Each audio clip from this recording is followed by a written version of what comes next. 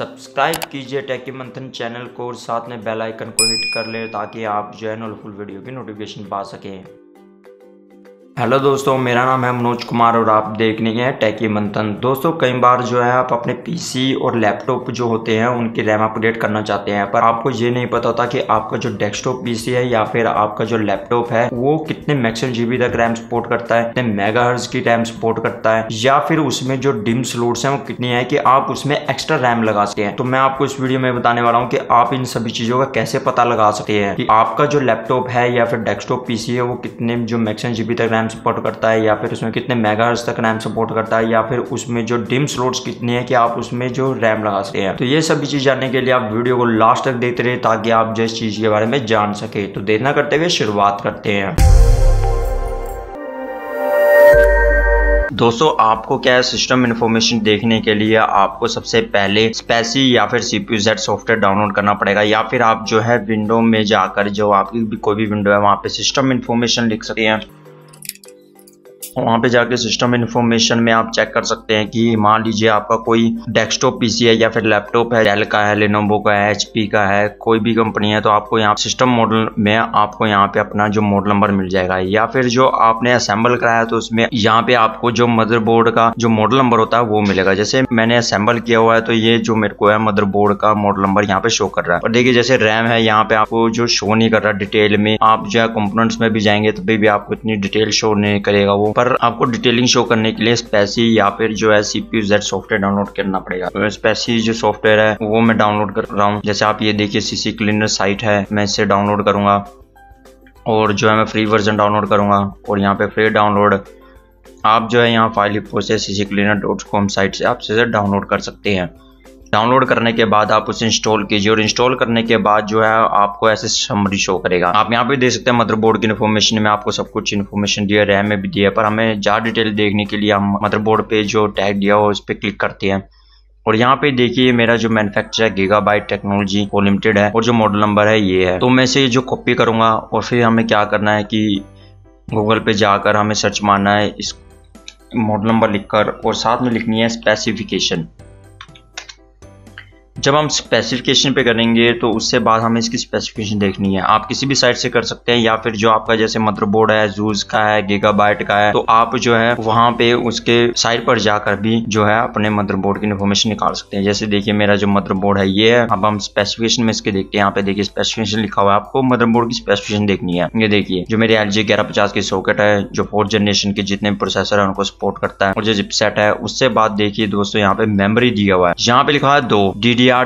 आपको यहाँ से पता चलेगा कि जो आपका जो मदरबोर्ड है वो DDR3 रैम सपोर्ट करता है, DDR2 रैम सपोर्ट करता है या DDR4 रैम सपोर्ट करता है। और यहाँ पे जैसे मेरा दिया 2 multiply by DDR3 dim socket supported up to 16 GB of system memory. दोस्तों इसका मतलब ये है कि जैसे यहाँ पे 2 दिया हुआ है, इसकी जगह 4 भी हो सकता है, 8 भी हो सकता है। और यहाँ पे आपकी जो रैम सपोर्ट करता है DDR2 DDR3 DDR4, वो डिम का मतलब होता है कि जिसमें हमारी रैम डलती है और जो इसकी मैक्सिमम कैपेसिटी है कि मैं जो रैम अपने जो मदरबोर्ड में लगा सकता हूँ वो है 16 GB तक, जो टोटल ऑफ 16 GB से ऊपर मैं अपनी रैम नहीं लगा सकता। और जो आप यहाँ पे देख रहे हैं कि अगर जो मेरे में कंप्यूटर में 32 बिट का ऑपरेटिंग सिस्टम, अगर मैंने 8 GB की रैम भी जो लगाई हुई है तब भी वो हमें 4 GB शो करेगा और 4 GB ही वर्किंग में यूज करेगा। अगर मान लीजिए आप 64 बिट की विंडो इस्तेमाल करते हैं तो उसमें आप 16 GB की रैम लगाते हैं तो वो पूरी यूज होगी। विंडो चाहे आपकी 64 बिट की हो, पर विंडो जो होती है उसकी लिमिटेशन हर विंडो की अलग अलग होती है। जैसे होम प्रीमियम की अलग होती है, अल्टीमेट की अलग होती है और प्रोफेशनल की अलग होती है। आप यहाँ पे भी देख सकते हैं जो उनकी लिमिटेशन है। उससे बाद दोस्तों यहाँ पे लिखा हुआ है dual channel memory architecture. Dual channel में क्या होता है कि कहीं जो मदरबोर्ड होते हैं सिंगल चैनल मेमोरी आर्किटेक्चर के होते हैं और जो वो रैम सपोर्ट करते हैं सिंगल चैनल सपोर्ट करती है, पर जो मेरा मदरबोर्ड है वो ड्यूल चैनल मेमोरी जो सपोर्ट करता है। उससे बाद जो आप ये देख रहे हैं सपोर्ट DDR3 1600 और 1333 मेगाहर्ट्ज मेमोरी मॉड्यूल। जो मेरा मदरबोर्ड है दोस्तों वो 1333 मेगाहर्ट्ज और 1600 मेगाहर्ट्ज की मैक्सिमम रैम सपोर्ट करता है। जो मेरा मदरबोर्ड है वो DDR3 की जो रैम है 1600 मेगाहर्ट्ज से अबव जो रैम होती है उसे सपोर्ट नहीं करता है। जैसे कि जो DDR3 की जो मैक्सिमम मेगाहर्ट्ज होती है वो होती है 2133 मेगाहर्ट्ज तक की रैम होती है, पर जो मेरा मदरबोर्ड है वो 16 मेगाहर्ट्ज तक की रैम सपोर्ट करता है। और जैसे कि अगर आपके यहाँ पे DDR2 हुआ तो उसके मेगाहर्ट्ज लिखी होगी। मान लीजिए आपका मदरबोर्ड कोई अदर मदरबोर्ड है और हाई गेमिंग के उसमें DDR4 रैम सपोर्ट करता है तो उसमें भी यहाँ पे मेगाहर्ट्ज लिखी होगी। जैसे DDR4 की जो रैम होती है उसकी जो मैक्सिमम होती है 3200 मेगाहर्ट्ज मेगाहर्ट्ज तक की रैम होती है। उसके बाद दोस्तों यहाँ पे का supported non EC memory module, ये इतनी ज्यादा नहीं देखते, पर जो ये चीजें हम देखते हैं, एक देखते हैं जो हमारा मदरबोर्ड है कितने जीबी तक रैम स्लॉट करता है, उसमें जो स्लॉट्स हैं डिम स्लॉट जैसे मेरे 2 हैं, और या फिर वो कितने मेगाहर्ट्ज तक की जो है रैम सपोर्टेड करता है। अब दोस्तों ये इसमें तो हो गया कि हमारे जो स्पेसिफिकेशन होगी कि हम जो है इतने जीबी तक रैम सपोर्ट कर सकते हैं, सब कुछ डिटेल मिल गई। पर अगर हमें जो ये देखना है कि हमारे जो पीसी होता है, लैपटॉप होता है, उसमें कितने जीबी की रैम जो स्लॉट डली हुई है, जैसे मान लीजिए मेरे आपके यहाँ पे स्लॉट दिए हैं 2, तो हम देखते हैं कि हम कैसे देख सकते हैं कि मेरे जो स्लॉट्स में कितनी रैम डली हुई है, या मेरा कोई स्लॉट एक खाली है जिसमें और रैम लगा सकता हूं मैं। तो उसके लिए हमें क्या करना पड़ेगा, जैसे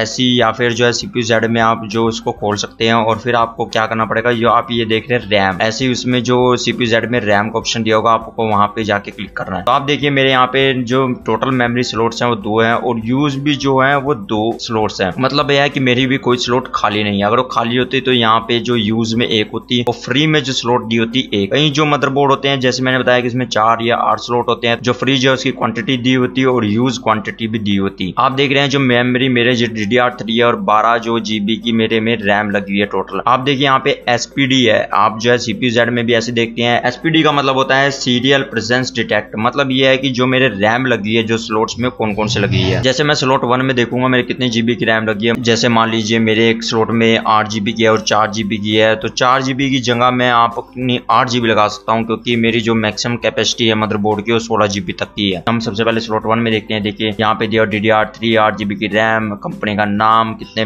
बैंडविड्थ तक की है और उसका पार्ट नंबर, सीरियल नंबर। उससे बाद जो हम अपने स्लॉट 2 की देखते हैं, इसमें DDR3 है, 4 जीबी की रैम है, कंपनी का नेम और कितनी उसकी बैंडविड्थ है या फिर उसकी स्पीड है, ये उसके पार्ट नंबर सब कुछ दिया और डिटेल। तो ऐसे दोस्तों हम किसी भी जो कंप्यूटर या लैपटॉप का पता लगा सकते हैं कि उसमें जो स्लॉट्स हैं कितने हैं और कितने मेमोरी तक वो रैम सपोर्ट करता है। या फिर हम उसमें है जैसे मान लीजिए कि मेरे को ही अपना पीसी अपग्रेड करना हो, मेरे को 12 जीबी की जगह 16 जीबी तक करना है, 4 जीबी और रैम बढ़ानी है, तो मैं क्या करूंगा, जहां पे 4 जीबी रैम लगी हुई है उसमें 8 जीबी की रैम लगाऊंगा, पर जो मेरी है 4 जीबी की वेस्ट जाएगी रैम। तो आप अगर जो मान लीजिए कोई स्लॉट खाली है, अगर मेरे यहाँ पे जो स्लॉट्स होते जो 4 होते, तो मान लीजिए मेरे 2 में रैम होती, मैं 2 बाकी स्लॉट्स खाली होते, तो उसमें मैं जो है अपनी जो रैम और लगा सकता था। कि मान लीजिए मेरे जो मदरबोर्ड की जो है लिमिट होती है 32 जीबी तक मैं रैम सपोर्ट कर सकता है मेरा मदरबोर्ड, तो उसमें मैं 8 या 16 जीबी की रैम और लगा सकता था। आशा करता हूँ मैं आपको सभी मेथड के बारे में पूर्ण नॉलेज मिल चुकी होगी कि आप जो है इन सभी चीज का कैसे पता लगा सकते हैं। अगर आपको वीडियो अच्छी लगी है तो इसे लाइक कीजिए और शेयर कीजिए और कमेंट भी कीजिए। आपके लाइक और शेयर कमेंट ही हैं जो मुझे मोटिवेशन देते हैं ताकि मैं इस तरह की नॉर्मल वीडियो को और बना सकूं। अगर आपने चैनल को अभी तक सब्सक्राइब नहीं किया है तो सब्सक्राइब कर लें और साथ में बेल आइकन को हिट कर लें ताकि आप जो है न्यू वीडियो की नोटिफिकेशन पा सके। अगली वीडियो में आपको फिर मिलता हूँ एक न्यू टॉपिक के साथ, तब तक के लिए नमस्कार।